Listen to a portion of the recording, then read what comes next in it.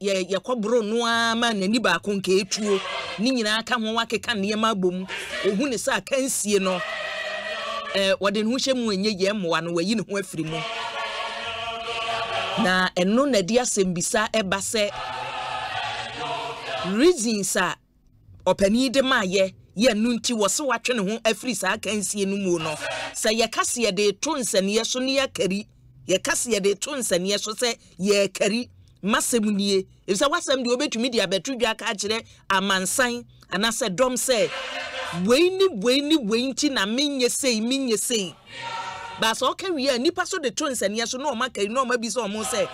is that the reason reason na wo de aba na yesa bi se kire say the actual reason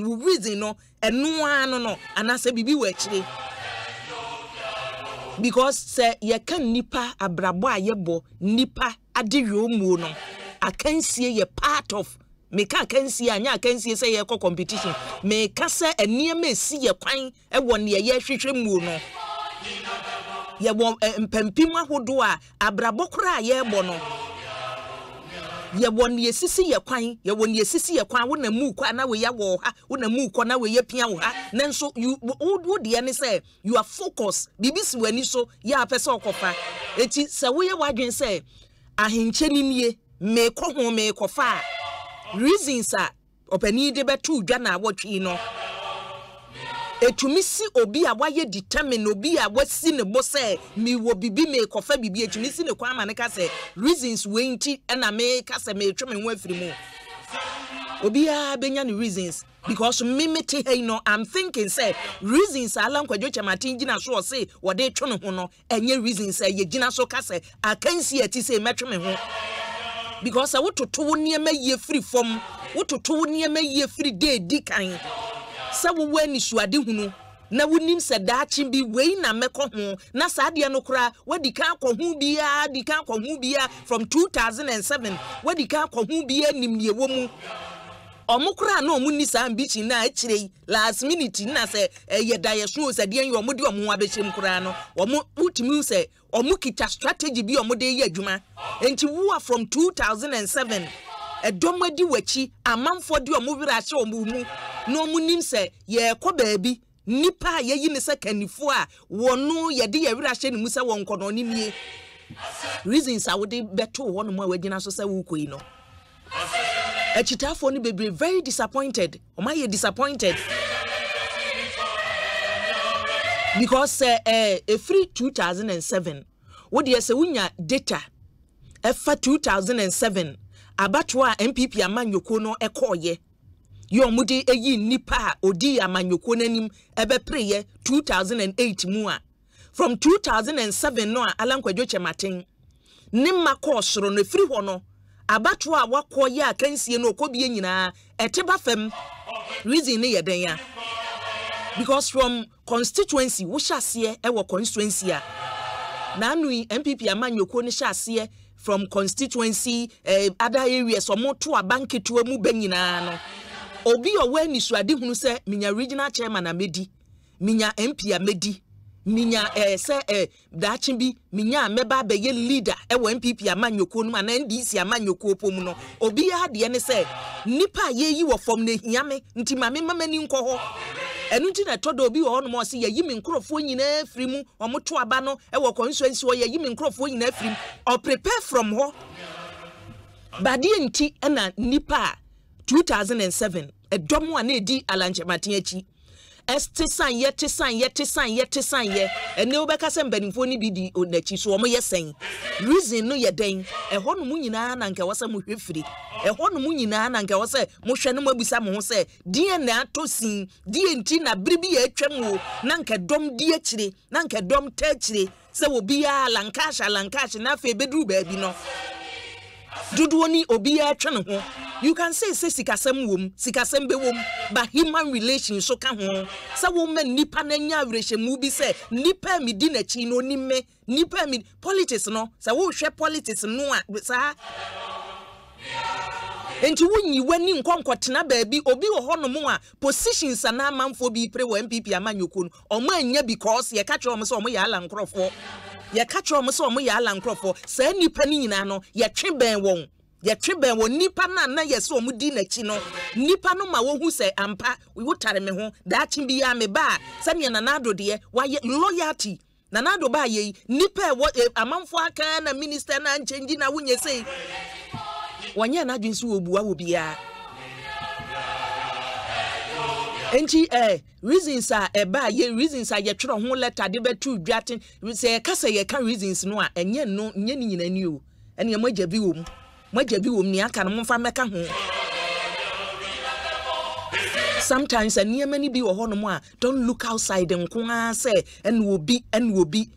within one kasa also ho no no wa hwebi no wa bi san say meso memfo nso no ewo he because o mayi sa wo prakonwa wo mayi tumi bia wa wadwen sa wo pre no enafam yemfa nto preto so ne nkukuru ma wo say jasin beje wo ne se wo na wo ne fata wo enti beje wo na ho ofe wo na wo be ma yenye ne sa wo ba bia ya de ani pepre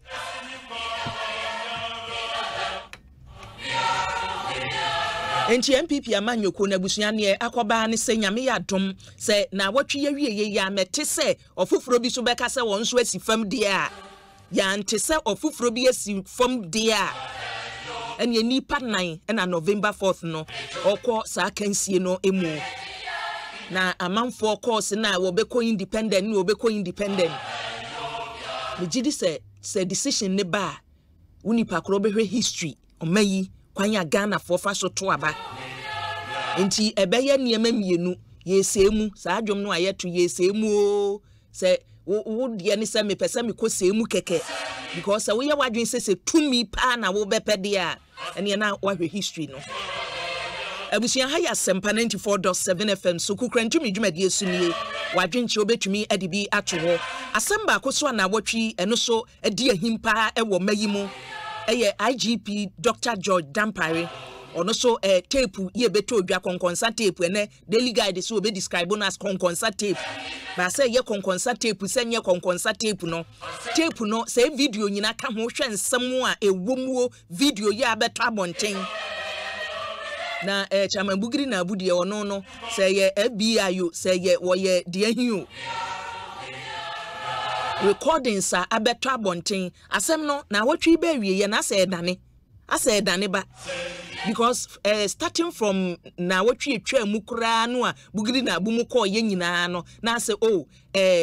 aye COP George Alex Mensa ena bugiri na abu ene yesi nipa miensa ka ho na obi akwa asa IGP ne etan no ne edwugumu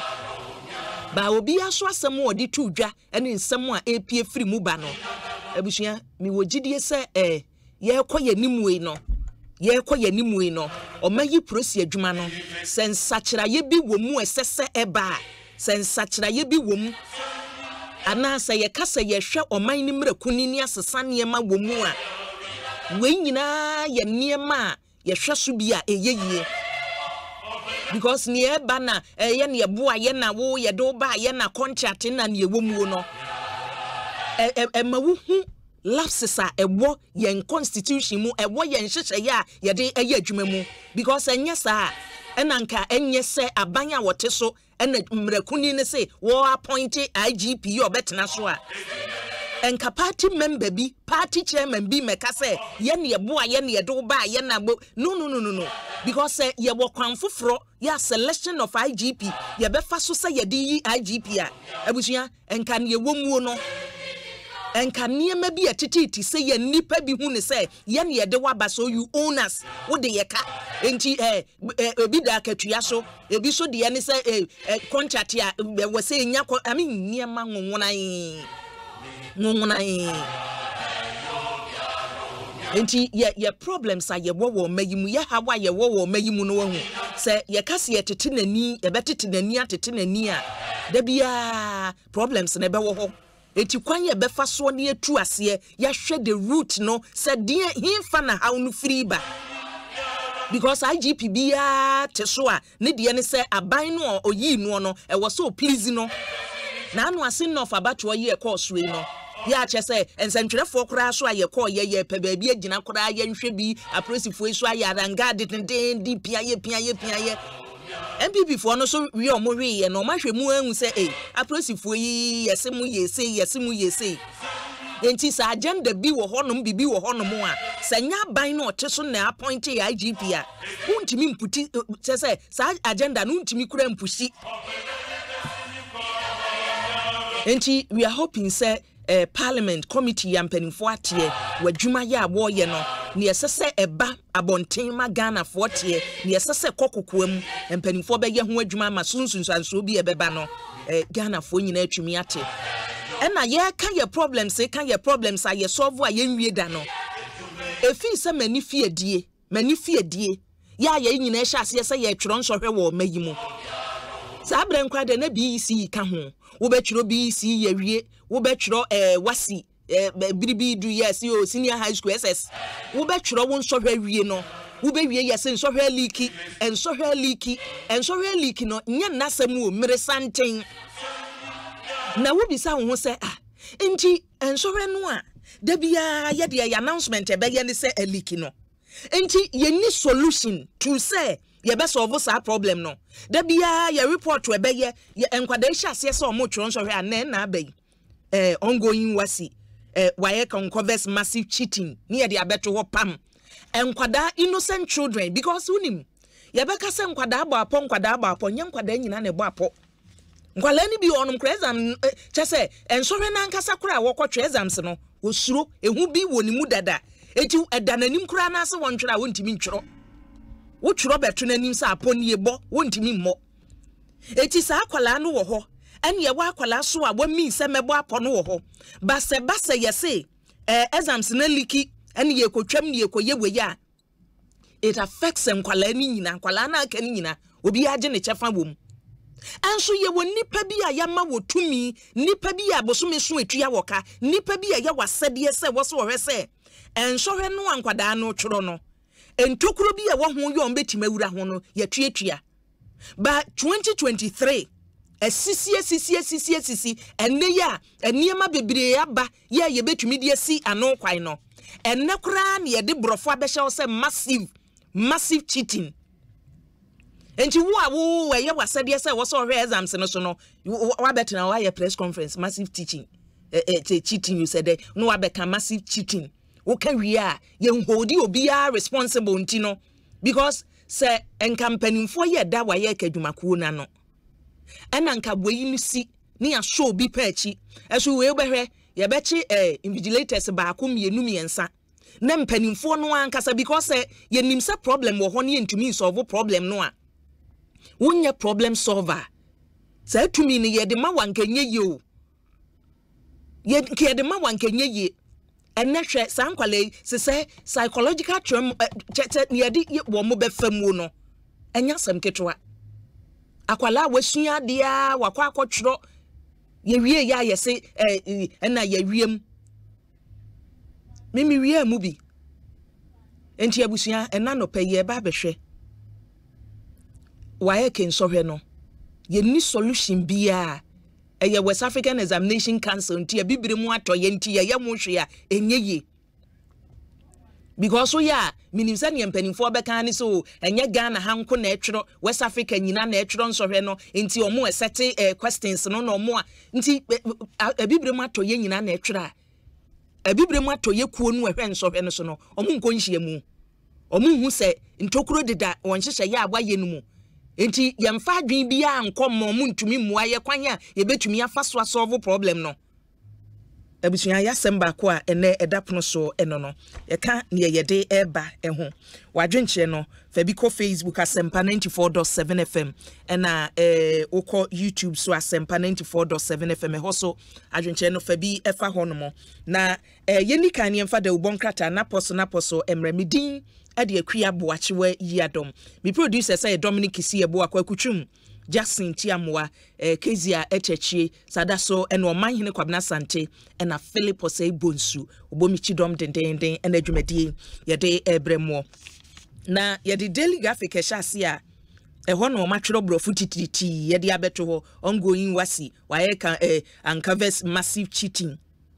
86 mobile phones ena their smartwatches seized ya jese ya betwero ha beto ho no mo nchiremu omode ba no nura omo sheda ye ho press conference omo sheda ye ho press conference ya chese omo ba no amane bo omo bebo akire Ghana fo no no waye kefo omo ba no omama ne bo omo de bre ye ne se ai waye ke no a amanfo me twero muguso twero no krono bo bebre na akoso wom na krono bo no akoso wom ohwe daily graphic achi a penina we da chire ye say head of public affairs yo wo waye ke na John Kapi aje ne space aje ne kotu na wo tie chiri amane board ba ye no anye se enkwada na twero nso hwe no awie results aba enkwala no atwa ne oni ho de omanya kukuduru friends entwerefo abeje microphone sesi wanim abeje airtime yo masem ombeka akira awofo ne se mo manu a mutuo musuku fees saa no omo betwero senior high school awie no kronobo bebre akosuwom nti the next question is enti na hwe enema omuso omu huye enema omuso omu hu no nkwada ne hunie omuso omanya 86 mobile phones and smart watches just a watch ya ba calculator bibia wo so bibia wo so opeso any bibia obetumi aye no enso o ma seize bi ena wo se enema o so o ma hu no abusua bi eno no ebi ni abobo so no nti hwe o mo press conference o mo ye no a photo ye da say John Kapi etimbi ena anti Agnes Taikujo wonso timbi ena empanimfo ni nyina ba betena ase bebo amane se wo mu information omanya wo mo de brem se ne afie bia wo ye no no o mo se afie so o maba be ka kire Ghana fo se mo ma no agba apo na wo mu no mantumi anso ano nti o mama ne o mo de abrem no no daily graphic bi ewom na daily graphic de bonkata no a emu oba kratafa ya etoso miensa bra katafa miensa de bonkata no anade minyae miensa no hompo na memra manim memra manim ewo de bo enkata ya emu unye oba wanimu a yesi premise once premise mpanimfo ye ne se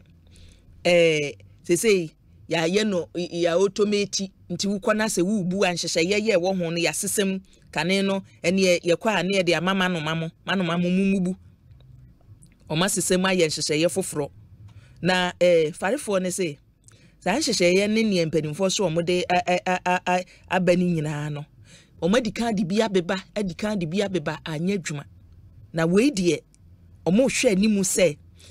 yesi enhyehye foforo abefo kwan so ene o mo de ba eno no be ye adwuma na kronobo ene nipa bi waje aboso efo no ni nyina eto entumi entwa sanse misu bi ewo daily graphic mu ya no pen obetumi ehu bi na wakenkan oba de ubonkrata daily graphic mu a ebi ewo mu ya obetumi enya na yemfri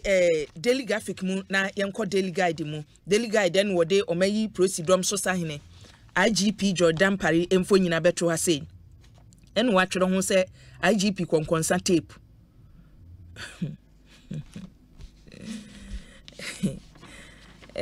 de ubonga ta say tape no a empanimfo ye mu nhwehwemu no konkonsa tape na wose IGP say wa recuse no ho from disciplinary process ya empanimfo ye hwehwemu ya empanimfo ye asotwe ye wose ba nyina no IGP say wa yi ne ho afiri ni nyina mu hwehwemu bi ombeye asotwe ni ebom obi a no committee ye beye sa adwuma no process adwuma no mu no wono wonka ho watwe ne ho afiri mu bugri na abutepu yasem na mekan you wose police management board wo mu hwehwemu omo beye any police council no ni omo beye bia fa the fate ye COP Alex Mensa Superintendent George Asari and Superintendent Emmanuel Eric JB ehu no IGP si won pese obebambi watwe ne ho afiri sa eniema no emukora yo na kratafami ensakro no a daily guide mu National Identification Authority kasi ya amanfo so wo kwa yentumi nya wo de emma woi no yese ukosunyane ukodu sunyane westa NIA office ye wo honom no kasi no egu honom bebre wo ma ya amanfo kasi awie ya nke wo so mo beje no obi ansi ho no akwa akogye enti cars no gu hono mu se ya cars no gu hono mu a wo munya ne wo ba beje afiri ho we ne ene de ubonkrata e de abetudwa nti o se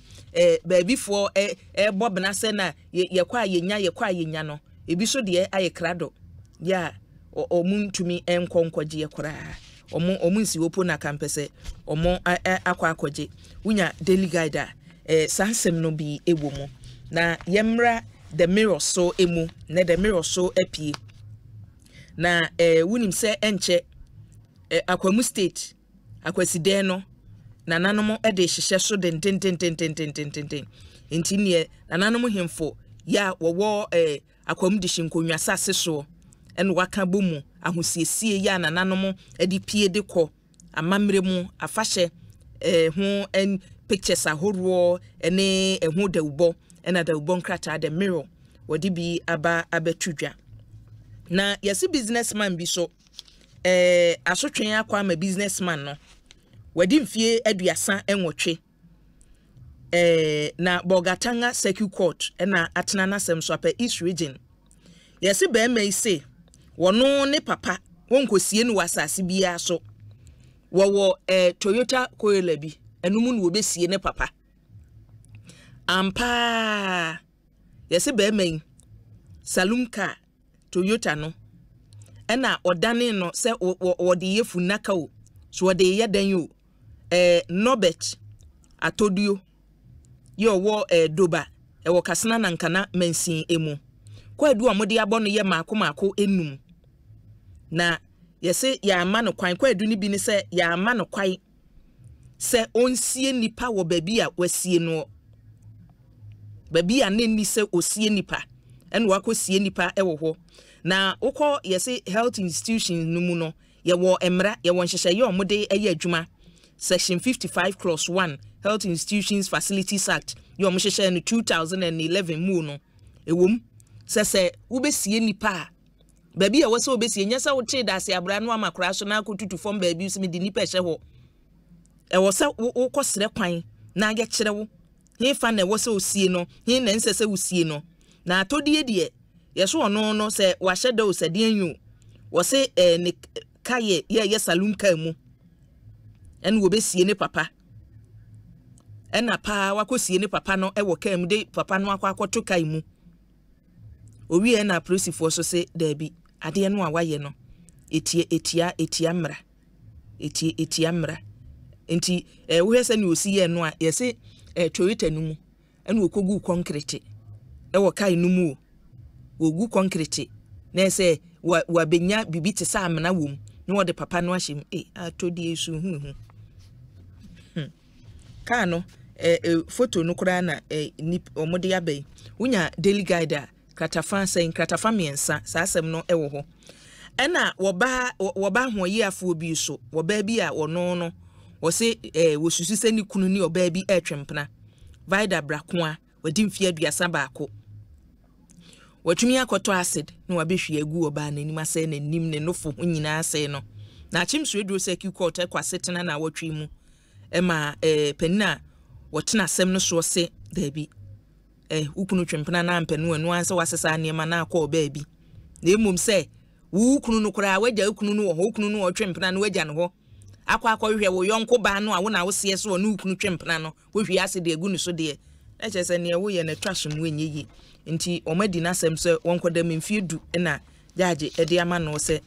wonko ababa na animu a wase no no wonko da memfie du se mfie du no achi ofiri mu se wo sen 31 na se wo sen ko jama wo be 31 nti wo ba na 41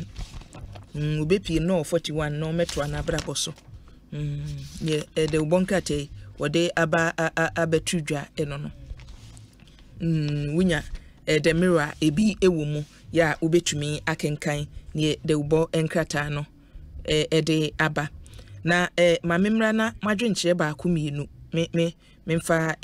emfa honom ansa na metro asokra happy birthday enko emfa manfa wa azama saman ene eye wawoda minu abema Nyankopon ohiraw na onye okese papa ene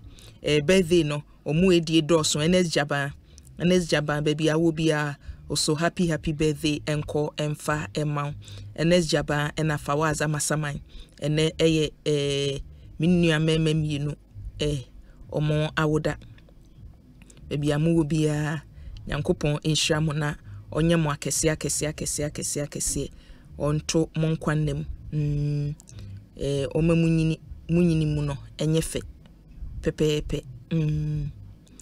na abusuan yebekọ ahomaso enche na enkomotwetwen yede ahyase ewo ho ene mamu anya ntie se waye kensem yebekom na George Ajekum kwame na de yode abose bi wan mechia mo na oman no ayetimu ne de chese ye nhunu ye ho se oman Ghana nkoa ene oman a chese ye kase ye ni plana ye ni plan ye ni plan bia say ye plan a ye de ye adwumani hwe bisa say town and country planning or say plan be no mo de ye adwuma ye hu Port and Harbour so de plan hu Electricity Company of Ghana hu obia adwuma a wo ye no etosini e wo man no a ye timu no ana asuo kwa unche so or say happy birthday in advance and come minua ya safo osinyame ya adomo a 11 September ene ye na woda frime asuo kwa unte so ewonomo me man happy birthday ena Lamprekin Rashid the adwenche efri tema Gulf City ena airbo se akua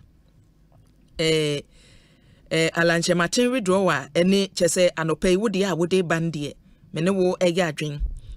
eya adwen se enhyehyeye ya unipa kro wo ye ede afa wa manyosem se so wo political career ya wo pese wo de eye adwuma wo pese wo DMPP amanyuku animu a onhyehye ya wo de eye adwuma no e wo so ye smart e wo so hu se we ya anye ya mawura ha Wellington ade o se bi wai New York City na mehwe mo efri New York sisade anchin you ti Wellington nyame onhya opa o se bi wai nyame nkoso na onhya mo no onhya o my Ghana na ye next president na mpesa mechia no Honorable Kennedy akompreko Japan nyame onhya no pa ene mabusua ye wo atwemafo ase na se atwemako ahoma eno no o se ebi wo kwada so na ebi so ewo dan so my first stop mechi omu nyina nyame nhye omo ena Frank Jemfi o se ebi wai midin amanfo frame independent na no kwasem ne se Alan ebeya onfokoso na on lobby for vice president na baby adru ne de bibia ni hono mu ebesi kwan se Dr. Muhammadu Bawumia ono ene obedi MPP amanyuko nanim nti so opede a onko lobby for se obeye vice ena Batran ni Ajay Kraku aka Papa J o se bi wa mechia mo na mimitie mu fitema Newtown wonderful bu o say happy birthday enko emfa emma mia nkasa me lovely people yi me sweet aunt ma Janet Techi fawaza masamai ena ohene ba na asiedu yo wo untumi radio ene bright sapon nyame enhira omunyina nyame enhira omo o message no aba bedu o message no aba abedu wa dwenche no aba na Jason piatum na yenko piatum na yenko yenim Yusuf Suleiman de yode aba o se bi wai me so mehwemo live wo Alexandra ena mehwemo efri ena maso kote o se aspirants ni nyina no wo se ye mom sign undertaking se ne ema sike ka kono ye mom sign undertaking enti se koba ne se wunipa kro lusu a na wa mesene wo kon denden a me hadwen na me ntia se na me nyise wo mo sign undertaking ne se me lusu me komanimu me supporto ne wari no a eno ebeboa maso kote ne de yode aba eno no ana Noah the Ark Builder de yode aba se bi wai me tie mu free kokomlemle na me menye Joseph the Dreamer ana menye Prophet of Doom but me tumi aka say me da ye so a me so last month no me hu ye na Canada Japan ena 4th November no wari ni me na samo America no me say da son ya mehu me da yeso a mehu ye no na dem na me da yeso so ka papa me so da ya eka da ya me so ye no na Canada compre ko Japan ani nipa warin you ne we the dreamer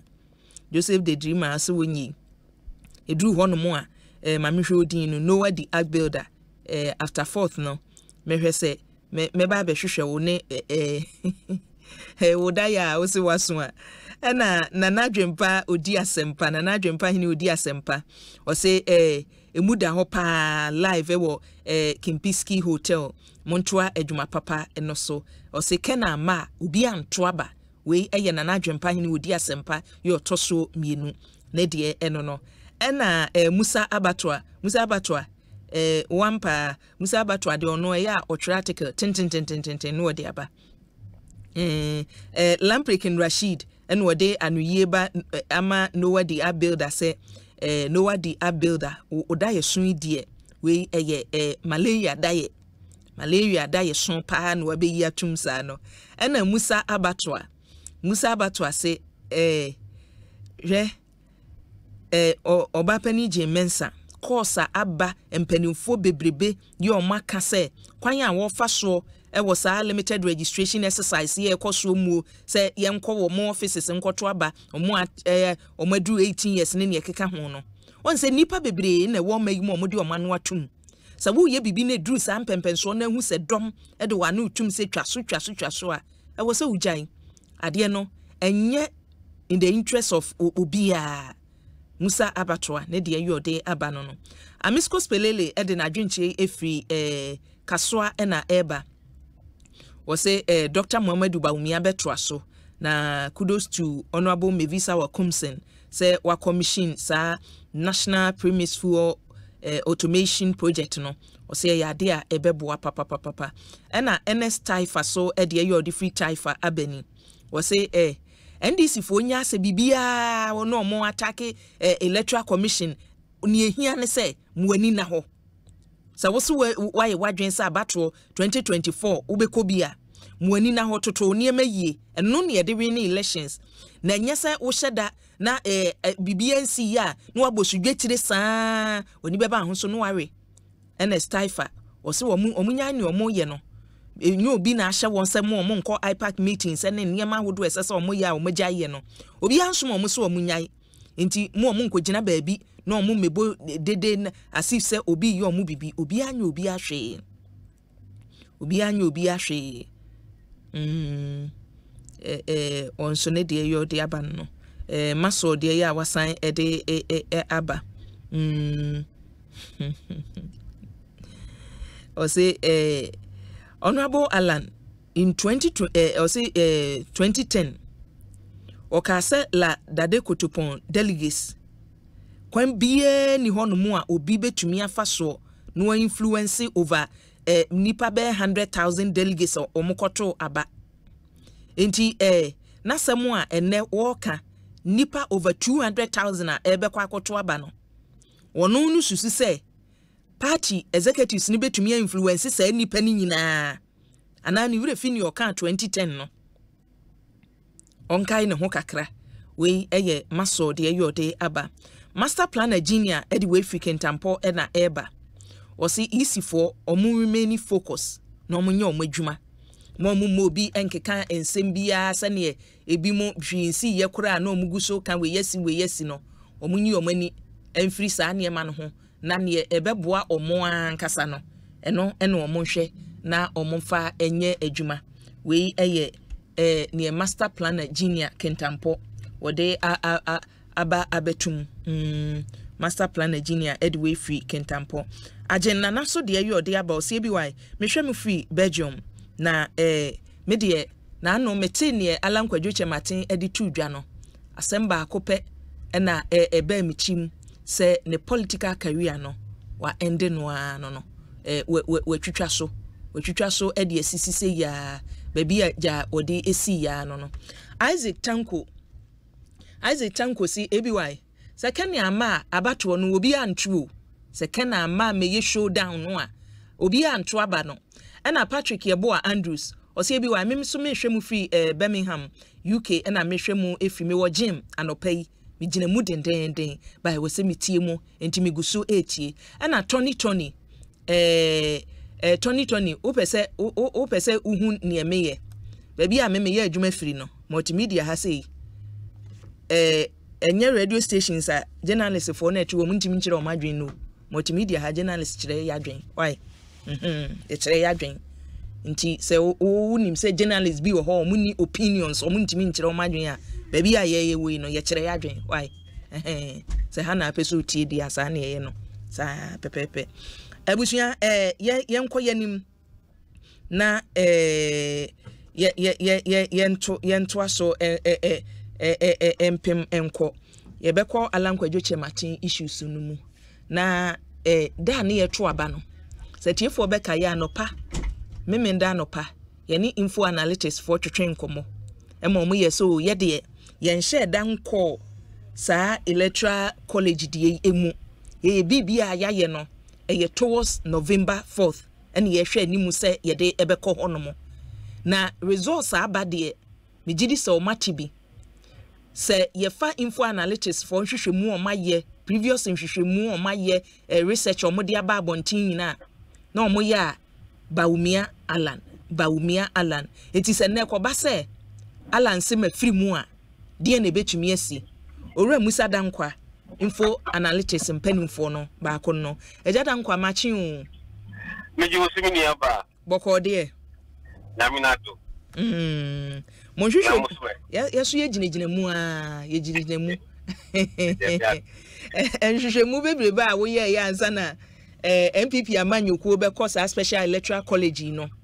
minim se mon juju mu no na ebomutimu abamutimu da se betumi aba se obi be firi mu a enye obi a se alankwadwo chematen eno no ekọ mon juju mu se koba se we firi mu a die ne besi madwen ho da yo me da se ne akonya yi daddy but ne expect say ebi no be firi mu out of the 10 no ya nyi ebi no firi mu from the super delegate no towards the end no we believe say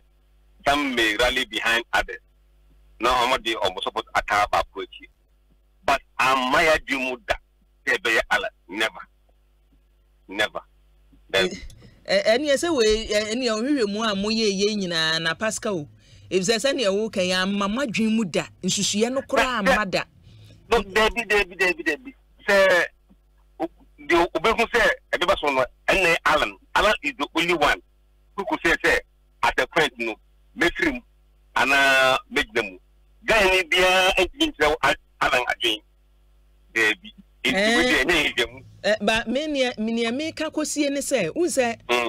research ahoro a mode abaye ya chese bi on mane afrem ne mo twetwe ho nkomo nyina no mummy yehu se enei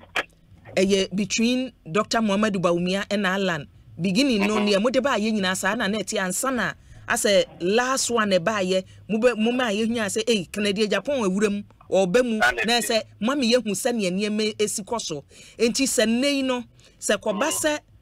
Alan se mafiri mu yentwen research foforo ba me ahwese ne niema besi akọ e wo November 4th numu ana se o twen se ne wo kan foforo besan asi fom na matoa mu hwehwe mu so there be ofia you be a very remote possibility na o ya sevia person no do so prayer na manfo no money no more jaw ho inti dem be wo ho it be say in because time ni ho inti you share it is not likely say Alan be free mu say free but at this stage no what we are doing is that in fact it started just after super delegate elections and it depends on the 5th September and no my for any ya oh yes I don't know what that can be. There be near with the woman would you hint at me? Yeah, sorry. You mentioned me no nay. In fact, you on the 6th. And about until me discussing was some few stations and ra. Na no, yeah, son, I'm no, and no, Mode Alan Bermu. Aha, and no, say, 7 need be June. MPP delegate June. Mm-hmm. June no. Na Bame roughly 35%. Na Alan 38%. And Ken around 13%. And 15% says only undecided. And 9% says only but cancer. The year in the said the statistics have any boom on the 30th August. 5 days after superdelegate elections, to see say the almost 2 abano at that level, no, Tana amount for a dream or grassroots and yet, could be Monday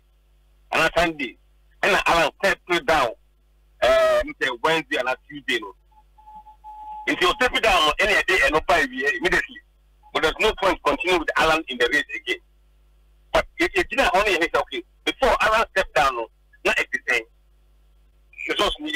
we haven't met and down. Yeah, no. Now, over 49%. Alan, not over 7%, but in line with the delegate, third position. And I can't over 21%.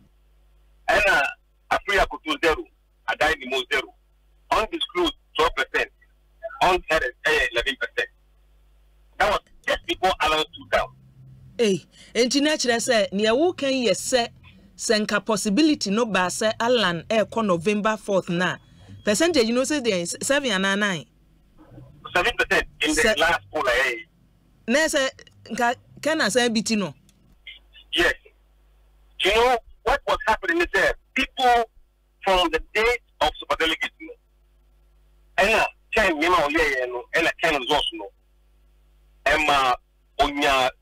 major shift in the race from Alan to him. Enti enne when ye see no na che se set ye bia no kana beto so mienu. Yes. Yes. Na musamba san ye bia wahwe say because can post withdrawal. Sa wo Ebeba out Monday and Tuesday. Okay, we unia wakanti mento asokora ebeba Monday and Tuesday enti medu be si ha ya Wednesday yebeto aso. Medase. Abusia owura Musa dankwa ene atene ne no ye monitor ni enko yanim ye monitor because why kensem no anopa yi se yankom ne sode a ebe hadwen se wo fa daily graphic na wo hwe animu a why kensem no yankomu ebe hadwen enra press conference ye course so no head of public affairs your war Wayek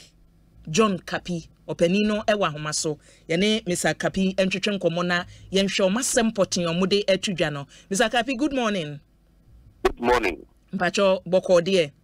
Yiadom. Yada sepa se waje so anopei na ene daily graphic anim ena ne ye hwe ye je se ye hwe ane ye mahye yen se me fa ye ne mkan se ene su bio ya twro ama ye se aliki cheating akoso ewomu me pacho this year de no dia yan kasa na ewomu. Okay, me that me check for so I'm say some therefore instead na free no na ye pese di no betudwa. First of all ye nkofire dey omo eko emiamia okromo ye Ghana ha say no at the report be brain say cheating be ekoso wo schools no. Edikai Grana Dodona at the mobile phones, echo examinations hall. School back, Mr. Koje by 86 phones, I won't Colano hall. Number 2, a year invigilators are a friend social no at the on phones at the transfer at the social media and also it may tracy back Lawrence SHS are a Washington. Another one also a tracy called a Dujan Senior High School, Ewaguna. And a Mountain High Senior High School, Ewo Aguna. And it also invigilators, Miss Providers, should be a year photocopies of answers. No, now, the Akuma Kolano examination. So, until when I can see the full amount for the mobile when you are one school, and now Mutumiji mobile phones to Makomako 86 from students. 86. Yes, that's correct. Nese yes Rebecca say region back one single school. One school, yeah. Where you be a sida? There be a sida. na enne ya mo mami anya ntie so nso hwe no kura bi o mo twira CCTV cameras ne niema CCTV ne bibia wo ho invigilators external invigilators ne omo ewo mu beba no then di nti na ye koye nim no problem no ebe kosoro insese ye beka so se cheating no reduce di na ekoso. Well, as far as a CCTV the way is concerned, you know, I know and why I said yeah per se because sabi yen school be so and yen school fees also. Nti say yeah woko your examination hall back home airport residential area. Probably say yen we have a standard examination hall, we have CCTV cameras over there. But often numbers are schools no and sabi in your school be an examination hall. Over connect classrooms by 18, 20 and I will use to yen to me for cameras and call schools in nti and no just be a buy a boom na actually de betumi ayese be ya betumi a class adenoso. Na efri mesanchi adabia ya twiro wi a o na kwala na gbapo bi wo honoma na yetwetwetwa bi mu ne ne ka ho nyina no obani kapie se ye bisa se eniema from mo makache wayek mode agu akwan mu se ye de besi sa hawia no a because da bia yete da bia foforoba de nhyehyeye na mayese mode so ano. Well, also why for your number you should and also say be betimi akobe bia Ghana has nti ejuma ye no why set exams for and on behalf of the Ghana Education Service. Now ya promote Ghana Education Service so I was say omo from the teachers and teachers what schools no omona omo ye find sample supervisors no vigilators omona I was say omo hwe na sa ne mai enkoso na yenso ye go round at the ye dem wa emma wo se be ya e betimi afeso ne twa di to but osha am say do na e shidanya omo ejuma ne ye they are part of the contract na am say omo nyobodi na say mo no ye kan na say ne wo kan mo staff strength so. Yeah, that's correct. Na no dada wo se me sha se me ka bibi se enye ne hyase eti dada no kuo ye wo se so masene se ye ministry no empanimfo esese omo so masene no omo nimmo problem no mabo mamande omo nya hwe mfa ho ana asesen. Oh yes, last year for example, it's xenophobia Asarin so severe society or the list no command Ghana Education Service because Sebenya work in the public juma or a GS pay list no sunti I will say GS na take action until every year be provide teachers no teachers no apart from say the Bama police phone yet the list no command GS I say GS na trauma so na say GS anya sabi into me and far bank jina want to say I was say muye say na someone amudi animu set questions so. Yeah, that's correct. In certain question no say memfa ne say nipa mo ne omo ye adwuma sha enti mo ka say mo nkrofo nko supervise the whole Ghana enye ye mododo no sha but say mo set question no a ye ni kwan bi e betumi afa so set questions a ye de be ma students a omo te one hall e tron so hwe a obi ntumi hwe obi de so enye possible. That's a possibility. That's a possibility. Yeah, we have that. But no, just a technology. It has a lot of monetary implications. Also, bigger machines are able to mean ISR, digital printing. No, every single candidate will have a different question to answer, and also implications. Well, because standardized test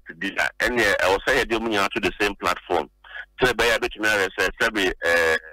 the candidate A actually and say na hon yet candidate B to try and say na hon yet say by a bit me higher standardized assessment of all the candidates. Internet say sikasem ke betumi aye na emum sikasem na mo hawo amuwe me gidi say me free ho a me ministry ho no Ministry of Education eden a e wo se ewura ho enti mo hawo amowo ya munim se solutions no eye we si enya nipa ni bi ka ho a invigilation ni ebetumi aye ne yie se yenya machines na na ye se yensesem kura students no bia ntro ne so hwe no so betumi aye yie no sa niema we mu de ato ministry nanim mu de ato mpanimfu anim. Oh yes, it will be because the General Gun Education Service, chairman of a white board. Okay, yen this session is yeah no omunim the challenges also your catch them. So it's got some about a whatever is happening at work, you know. Yes, it's aware. Gun Minister of Education is aware. Enti enei report amodi abreye ni asie ni de na mo ya fa ho. Oh yeah crofo war monitoring no increasing numbers no afenso ye ne NID4 adwuma ye ne Ghana police for adwuma nti omu nyina nso ebe kom me bebre no ma hwe se ye betumi etwa de to preko my imagine sense of when betwa bi mu ana. Oh, and they meant to be in cases here because just the near merits of the irregularities are balancing to me. I dear what here. Mr. Kapi, Majuma Yomu no, a free bra, we are Juma wa Wayek, one time a woman who you know. What she said, parent be a seal mother. Wayek, parent be a seal mother. Oh, yes, yeah, parents the breast, yeah, caught several times, yeah. And this year, so more expect so be seal because me a parent and come seal. Well, we are ready for you. Majuma mo enkwada no minim se won se wo ka se mintumi nkyere se ye betwam ana se ye ntwam enra awofo na mo matwiro ni bi frɛ ya the way omusi etete no minim se omu de bi ba mo ho a ebi ma mo ho. Oh well, what I need you to understand is somebody the program no sabi. Say you can't say schools in the Okwa Ubia at social boko on hard drink on your feet provide set regulators will be a bit of paper. So what the paper by young Cassini Tremo. Well now young Cassie leakage just about I said before maybe 24 hours no believe questions in tea. I will see a tremo. Yes, I can yes say inside examination hall more practice and the amount for time and corona started some social teachers no extra for the money no and on your person chat when she said will be bad not the scrutiny yes who say oh sabi ubia bibia emphatadia and yet that single person's results may be cancelled yes say be generally ubia your bibia mo debi yes Mr. Kafi Mijawa Mwako cases no mo kwa mo weni anase mudifo. Yeah, that's our private issues. More private issues. Yeah, that's it. Mr. Kapi. Yeah, that's it. Abusia, Oko Wayeke Jumaku Numua, Head of Public Affairs, any attending, Mr. John Kapi, any attending. Also, my ready. Oba tembia where wagins a few besi woman, my crado more tram. We Wayeke penny for enono.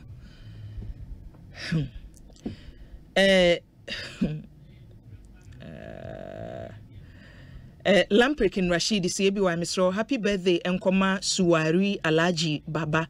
ene na woda o wanchi nyame insura no papa nyame insura no ena Wellington de yode aba Wellington message no makan una chese wo ye campaign den ma Dr. Muhammadu Bawumia abna kantamanto se bi wan me ne wo ye adwene papa se enema bi e wo ho no mo a alankwadwo chematen beisa mampani dada adwene jekumkofo ejama no wantumi ama na egi ne yie wantumi ama grassroots no enhu ne yie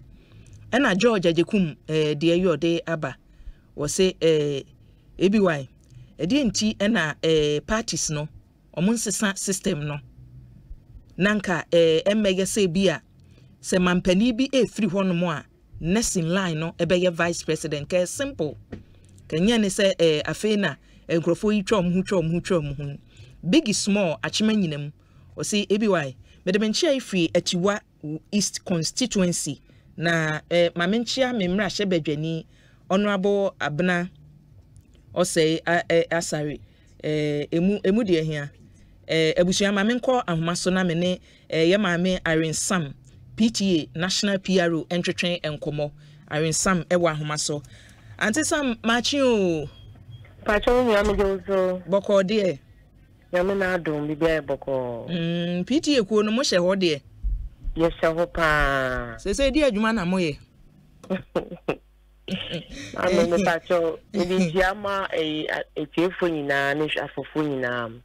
na mabama so wo dwuma mo di ede aboa ye man Ghana na PTA study ye gina ho pa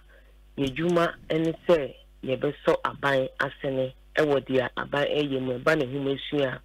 na afei so asawofo ene achechefo so kon bia so ye befa ye beboa ma ye mba no adesua akonkan no eno na PTA se gina ho ayeye na afei the whole of a me study na PTA so listen the PTA so omo di adwuma also omo di no na eye autonomous body a ye di ye ho a abayama ho kwan say ye ndi se adwuma di na ye fambo emosia afesu ye na largest stakeholders in education ye fi bibie mu a enye ye nti ye ndi ye bi so ye adwuma papa PTA etiase ejo ene nyame nka mo ho na nopai megidi senra press conference a ekoso waye campaigning for friends entwerefo masam o mudi tu dwa na wofo mate matan mate ene se wo hwe daily graphic animu a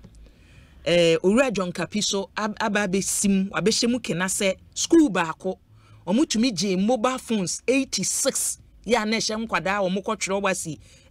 sohwe ibi eho smartwatches o maje ne niam o majeji bebre ewo nkwada ho enti se omude this year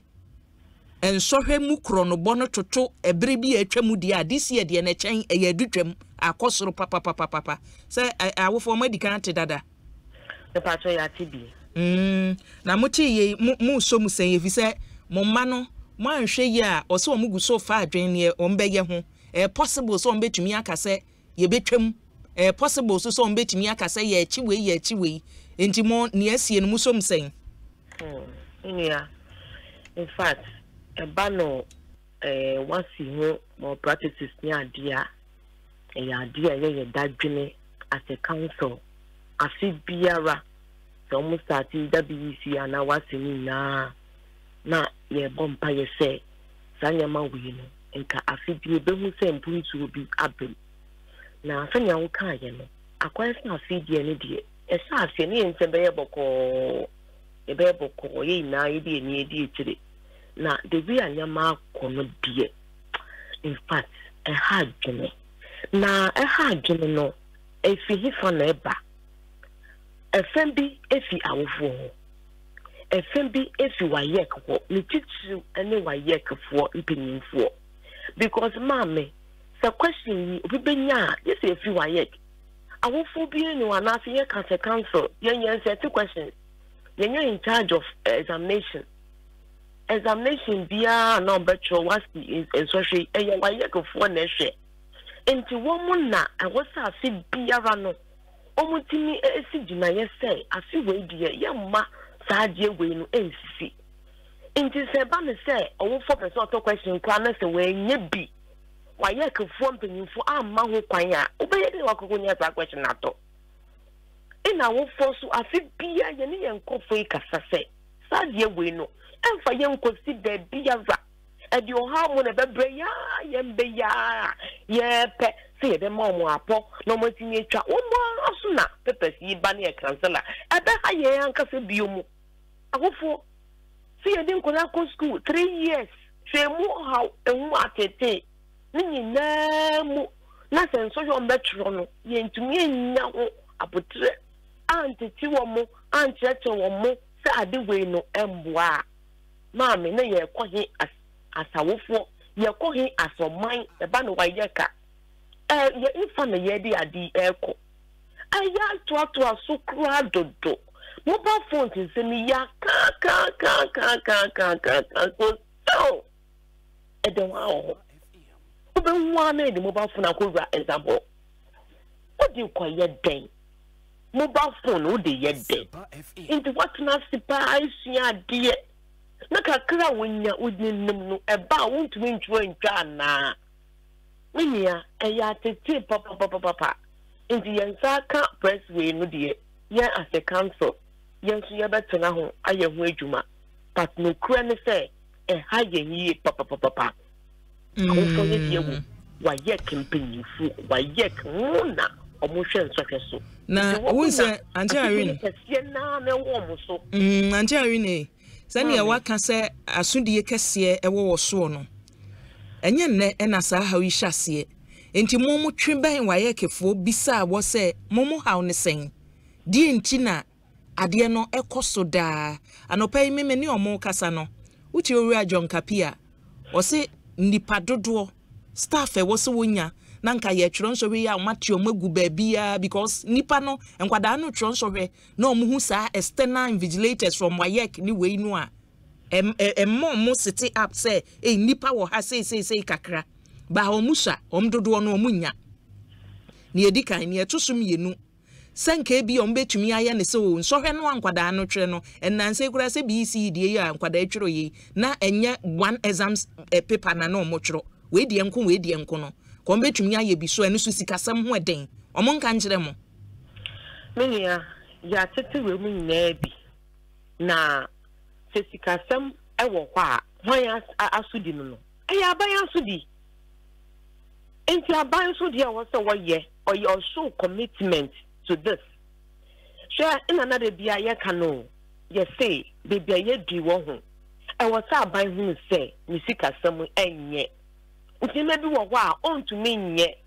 na ontumi nye no na wa ma ho kwan na yenso asawofo ya boa so ama baby a ne komu bu no yetumi asomu ye u kai pa se even examination fees ikura na hu ya ba so na ba ntumi ntua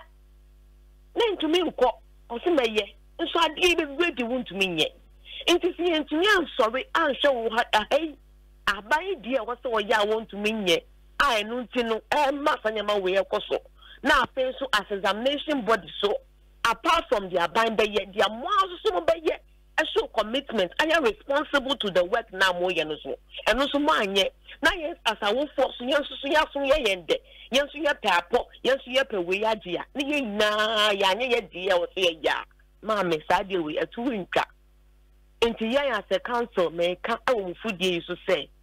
sade we no ye die ni be die tire ye pa na kwan bia so esi e fasunye hye wa ye kempanyimfo esi ehye aban na whoever is in charge biara no na yenso asawofo yenso ye die wo se ye no ma me ye behye because sade we kwa be na ye mbe ya ye kan so the person wana ene ho bekem ye mbe ya nti akwa be gina no ye hu wom kese pa nti ma me ye betu wana mo na ya hwe se sade we no etuo ebetwa waye kefo so ma ye krado twen mo oba tan ya na wofo a obeye wadwen so odi ombe kokoto no wo mo twen mo ya sabo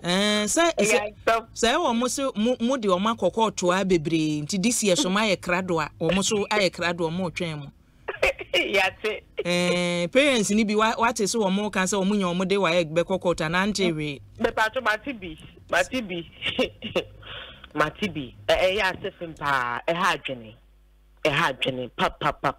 na nipa no we ne ha ben ne ha adwen me ye ba tan ma hwe me ba suku a P1 P2 KG nyina ma hwe akwada na amna beduru suku ntu aso mu wo betwero nsohwe na se enya akwada ne mfonso se nkwada ne bi mfonso kora enya nkwada ne nyina na beba yesi ye twa ye nyina nsohwe na me de mo kokoto a ha adwen mame oh say a banner sound be chance of your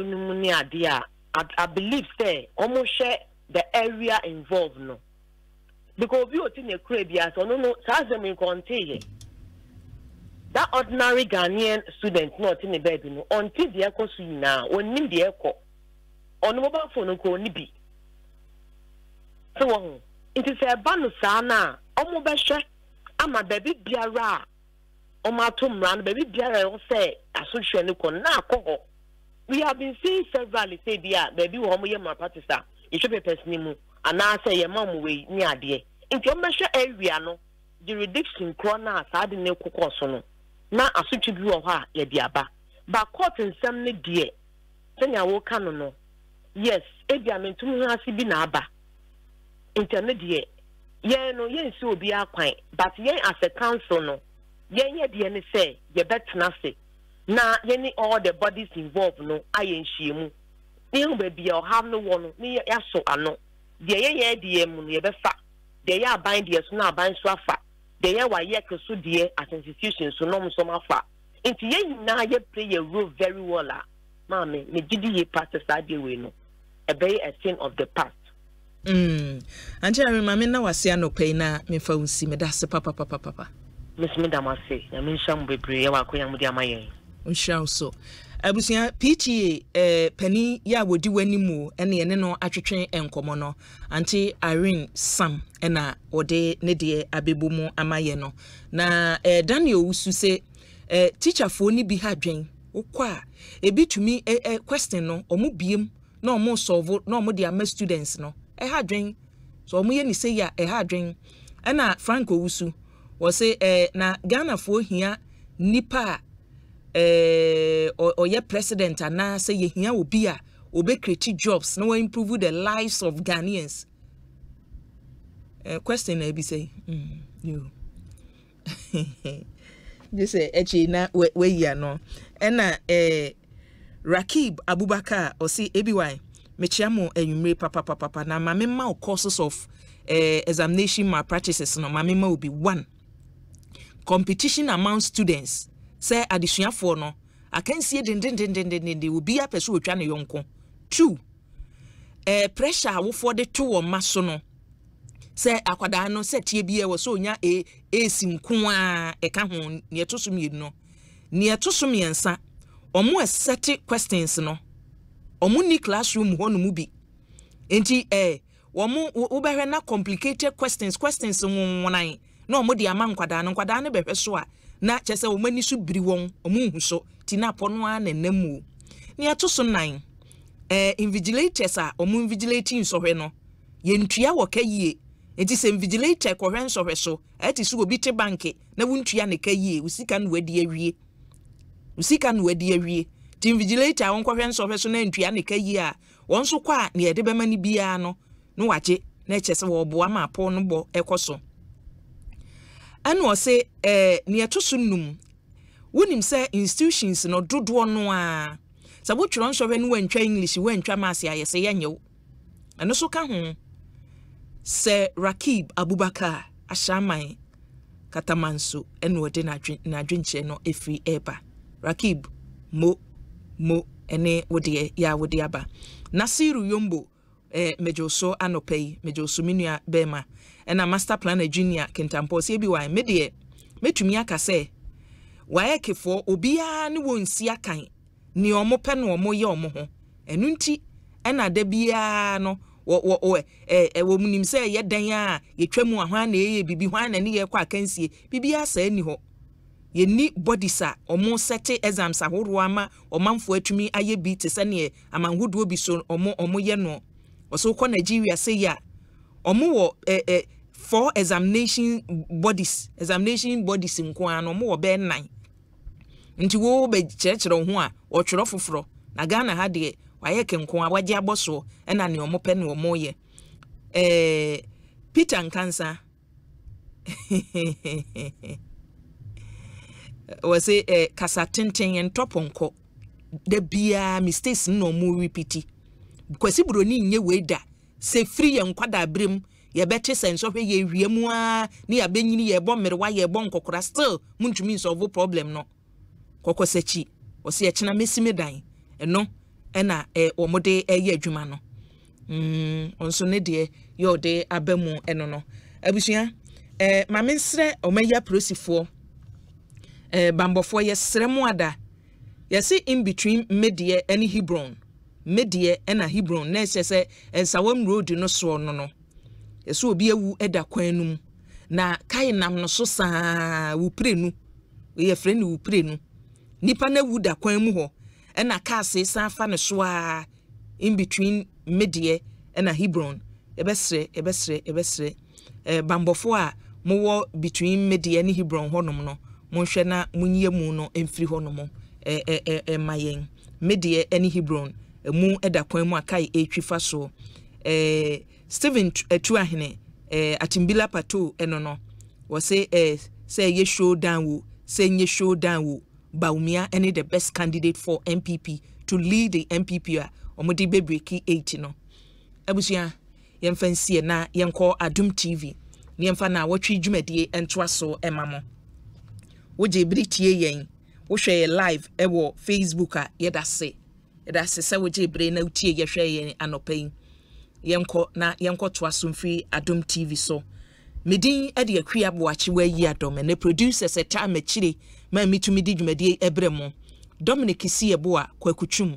Jackson Tiamwa Kezia Etechire Omahine Kwabna Sante ena Philip Osenbonsu sada so ena Mosquito so ebo Chidom ni aka nyina yede kotoa mo so ewo Adum TV so madam ase mammo eni tia abusua monyimfo na na mintumi ensore ye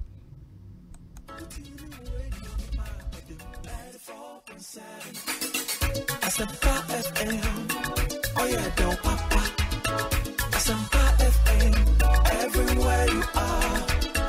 Asempa FM, everywhere you go. Asempa, hey, all talk all day. Radio 94.7. Asempa FM, oh yeah, don't papa. Asempa FM, everywhere you are. Asempa FM, everywhere you go. Asempa, hey, all talk all day.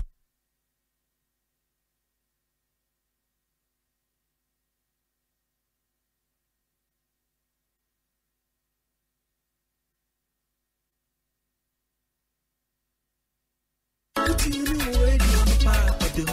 94.7. Asempa FM, oh yeah, don't papa. Asempa FM, everywhere you are.